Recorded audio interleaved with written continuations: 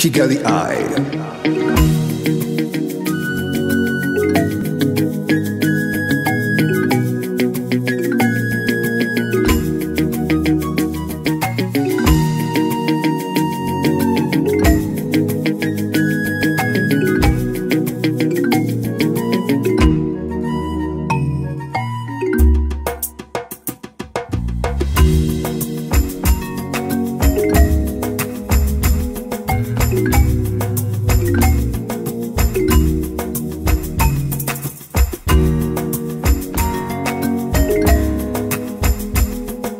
Beautiful landscapes, beautiful country.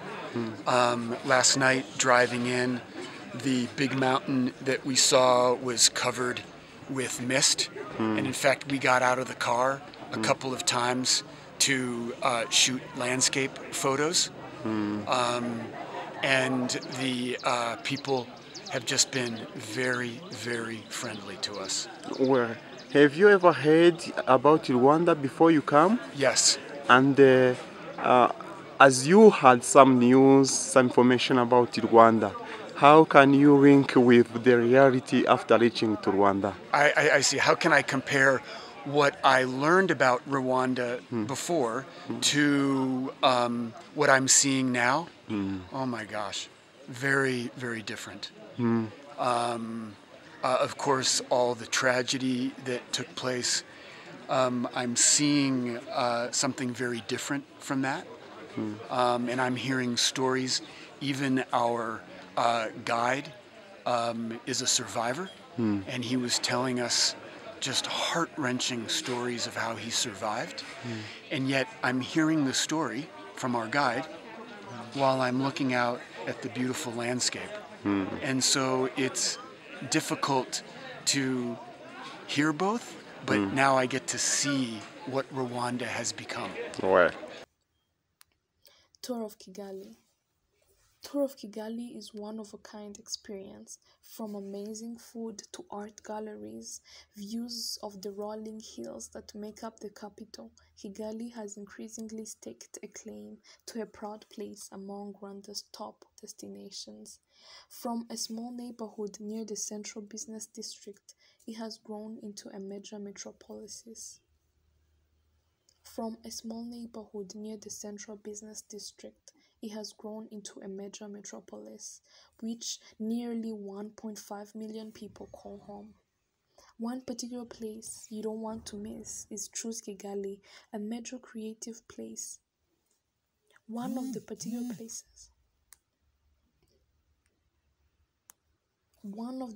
places that you don't want to miss is Choose Kigali, a major creative space in the upscale Kiyovu area, which houses several floors of open gallery that feature a rotating slate of Africa's latest contemporary art with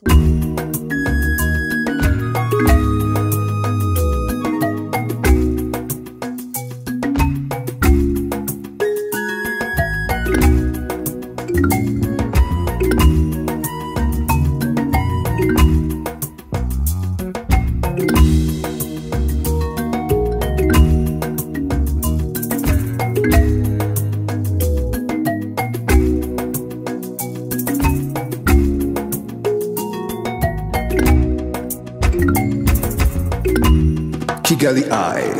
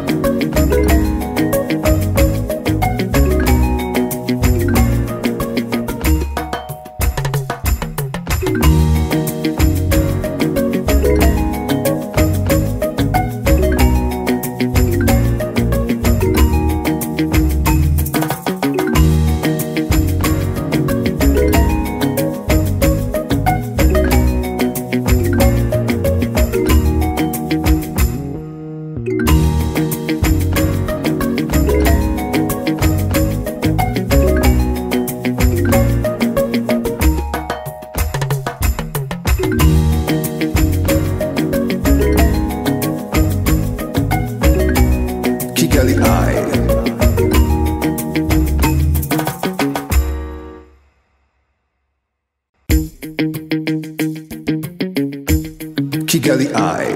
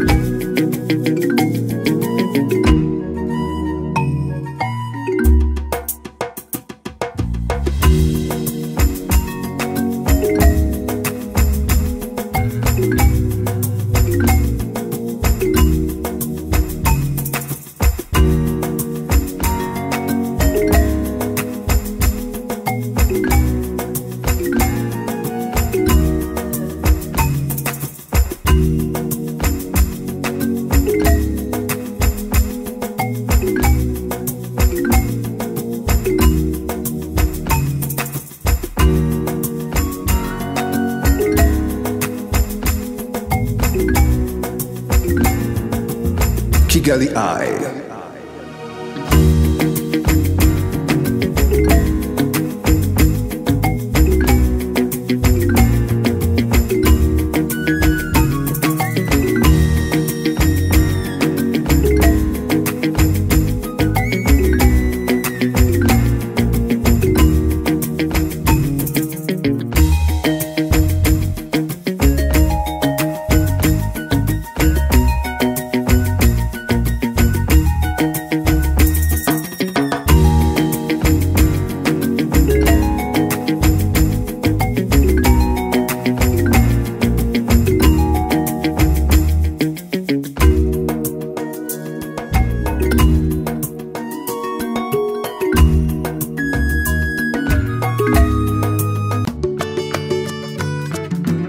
Kigali Eye.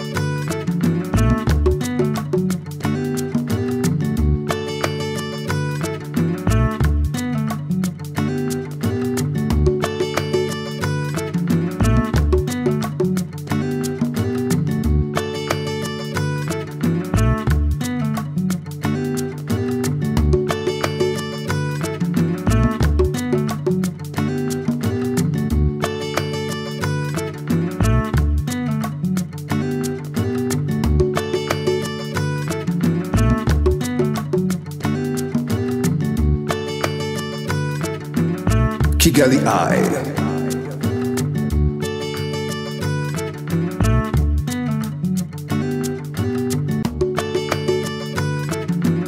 Kigali Eye.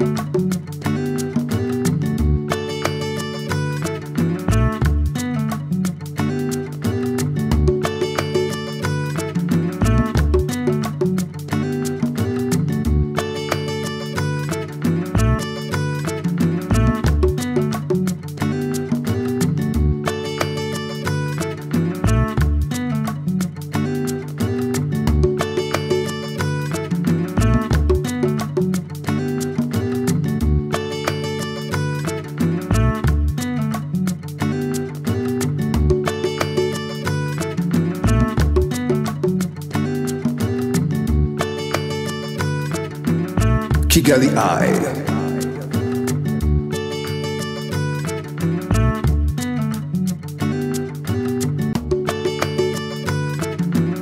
Kigali Eye.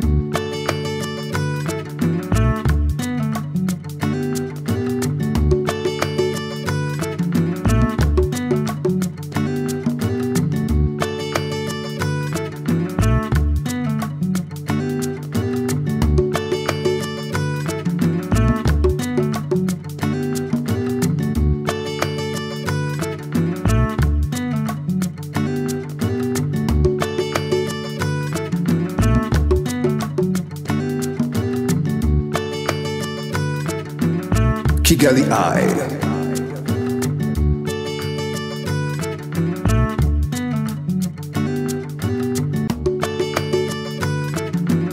Kigali Eye.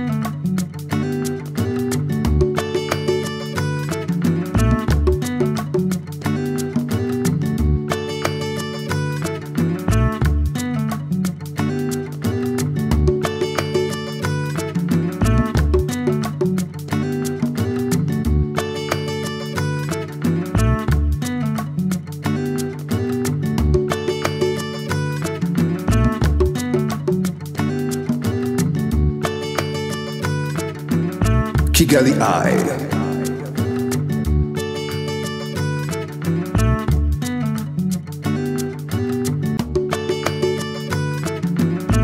Kigali Eye.